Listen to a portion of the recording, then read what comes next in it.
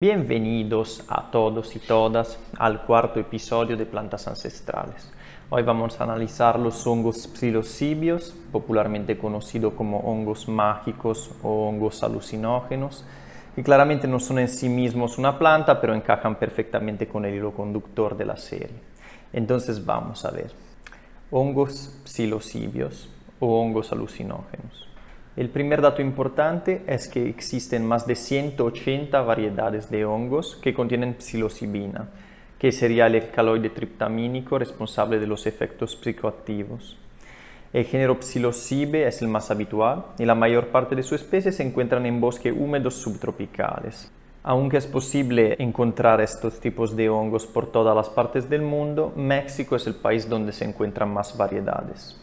Claramente no es posible analizar todas las diferentes especies, entonces vamos a ver solo una, que sería Psilocibe mexicana, que es una de las más famosas. Psilocibe mexicana es un hongo que venía usado tradicionalmente de manera ritual en América del Norte desde hace al menos 2000 años. Su descripción sería un limenio laminado, limenio es la parte donde se producen esporas, un sombrero cónico, el pie desnudo y esporas de color marrón púrpura. Podemos encontrar Psilocibe mexicana claramente en México, en Guatemala y en Costa Rica.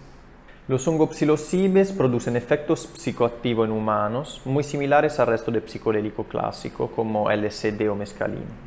La mayoría de los usuarios describen la experiencia como un viaje interno. Los primeros efectos suelen empezar hacia los 30 y 40 minutos tras su ingestión. La duración total de la experiencia es de alrededor entre las 4 y las 6 horas.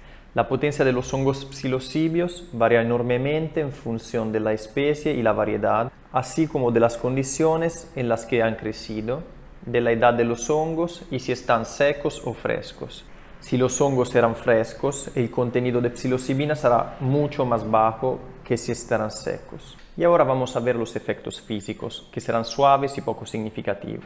El primero será una dilatación de las pupilas, el segundo un incremento leves en la presión arterial y en el ritmo cardíaco, y esto será debido eventualmente a la experiencia subjetiva, y más raramente náusea, vómitos o diarrea, especialmente en la primera parte de la experiencia. Y ahora vamos a ver los efectos psicológicos. Tenemos marcadas alteraciones y distorsiones de las percepciones sensoriales, cambios profundos en la conciencia y la cognición, experiencias sinestéticas, es decir, ver, por ejemplo, la música con los ojos, experiencias místicas en dosis altas sobre todo, sensación de unidad e interconexión y experiencias de contenido biográfico vivido como un reto psicológico. Por el tema de la salud, el uso de hongos psilocibes es relativamente seguro si seguido por un control de calidad y consumido en contextos controlados. No tiene potencial adictivo y existen pocos reportes de efectos adversos. De hecho, en los últimos años se está estudiando el uso de psilocibina como tratamiento para la ansiedad en personas con diagnóstico avanzado de cáncer, y esto se puede ver también en el documental Cómo cambiar tu mente de Michael Pollan, en personas con trastorno obsesivo-compulsivo, en personas adictas a tabaco y alcohol y personas con trastornos depresivos. Es importante tener en cuenta, si se desea hacer la experiencia, que es posible que aparecen contenidos psicológicos desagradables y es importante no hacer resistencia y intentar ser el más tranquilos posible, así de no aumentar la ansiedad. Es inoltre importante tener en cuenta que este tipo de experiencia puede facilitar la aparición de trastornos psiquiátricos como la esquizofrenia en sujetos predispuestos.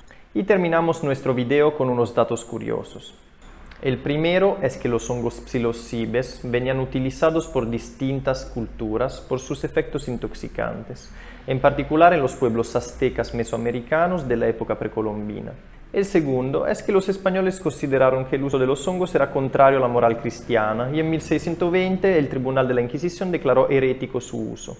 Y el tercero es que Albert Hofmann, inventor del LSD, aisló y sintetizó por primera vez los componentes psilocibina y psilocina en 1958. Y con estos datos curiosos terminamos el video. Muchas gracias por seguirme hasta aquí. En la descripción, si quieren ayudarme, pueden encontrar mi dirección Bitcoin, Ethereum y mi PayPal.